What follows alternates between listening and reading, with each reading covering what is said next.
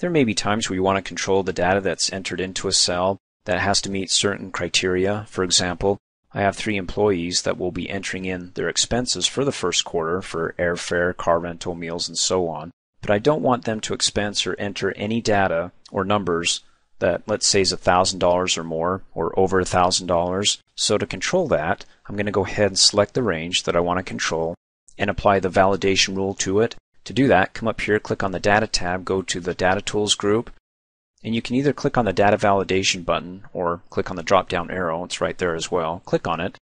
Opens up. Now by default, all the cells in the workbook allow any value to be inputted. But we're going to change that and say it's going to be decimal. And we want decimal because we not only want it in dollars but also cents, like 0.35 or 0.25. And the data range is going to be between, let's say, 0, in case if they don't expense it, they can enter in 0 amount. The maximum will be 1,000. So we don't want anything over 1,000. Now we could go ahead and click OK there, but that doesn't tell them anything. It's just that they'll be frustrated because they can't enter in, well, $1,005 or $2,000. But we can give them some messages, and you have 2 different types. You have the input message and the error alert. First, the input message.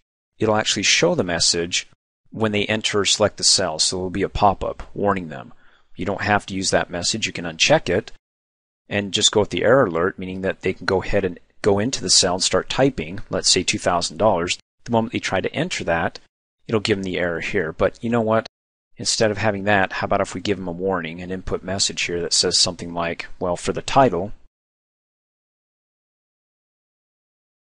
something like that, okay? And then we can go to the error alert in case if they ignore the input message and they still try to type in something over 1,000. We can say, okay, go ahead and show this error. And you've got 3 different types of errors. You have the stop, which means that it prevents them from entering in anything over 1,000. Then you have warning and information.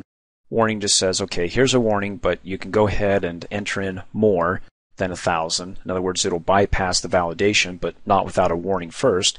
And maybe that's good because you might have some employees that you want to warn and tell them that they got to have management approval, because if not, they won't get paid out for their expenses. So let's go ahead and do stop first and then enter in a title for this message. And then when you're finished, let's go ahead and take it for a test drive. Click Okie dokie. Now, like I said, you have 2 different types of messages. Here's the first message, the input message. Anytime you click anywhere within that range, it gives you a pop-up. So it gives you a warning or a flag here that says, hey, the expense amounts, please enter in the expense amount. You could have also said in the input message, only enter in expenses below 1,000.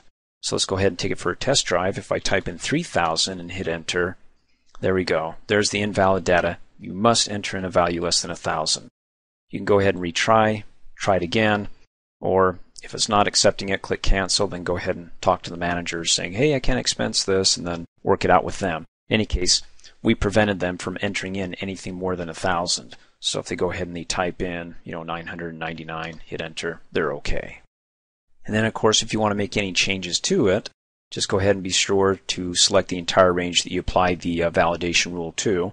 And come back up here, click on Data Validation. And then instead of a stop, let's do a warning.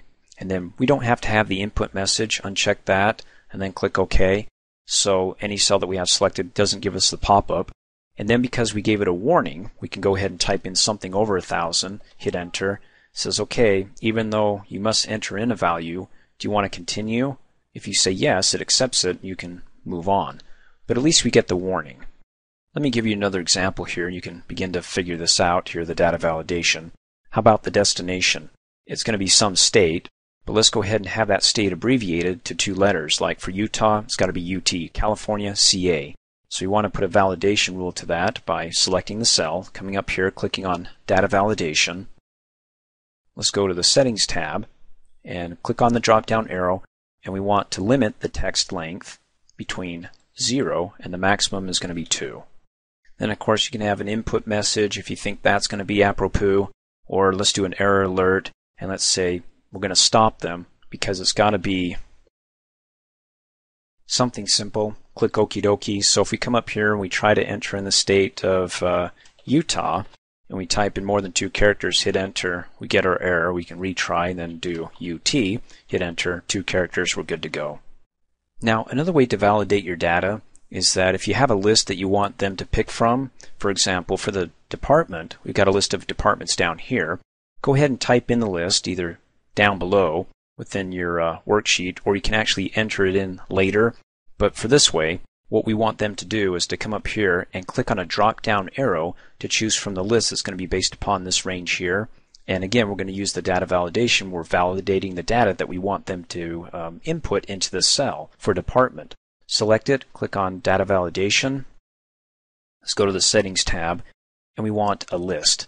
Now I can go ahead and type in the list here and separate them by commas, sales, training, and then click OK. Get the drop-down arrow, and it's right there. That works. Or let me go ahead and hit undo. Or to clear it out, I can just click on Data Validation again, and then delete that. And then choose my source, either, again, typing it in, or with the cursor flashing in the cell, just come over here if you can see it, and then click and drag, and then let go. And notice that when it selects it, it's selecting the range from A17 through A21. But if you recall in the training video on named ranges, I assume that you watched that, this is the name of this range, the name that I gave it, department. So I can just type in equals department, and that's the same as typing in equals A17 colon A21. Again, A17 through A21. So when I'm finished, click OK. Click on the drop-down arrow. I get to choose from the list, which makes it nice because I can control the data that they input, or that they, in this case, select from. Thanks for watching. Hey, as a quick reminder, if you like my video, please give it a thumbs up. You can also click on me and subscribe to my channel to get notified of the latest videos. And for only $2 a month, you get online access to all my training. Or for downloads and DVDs, please visit me at dreamforce.us.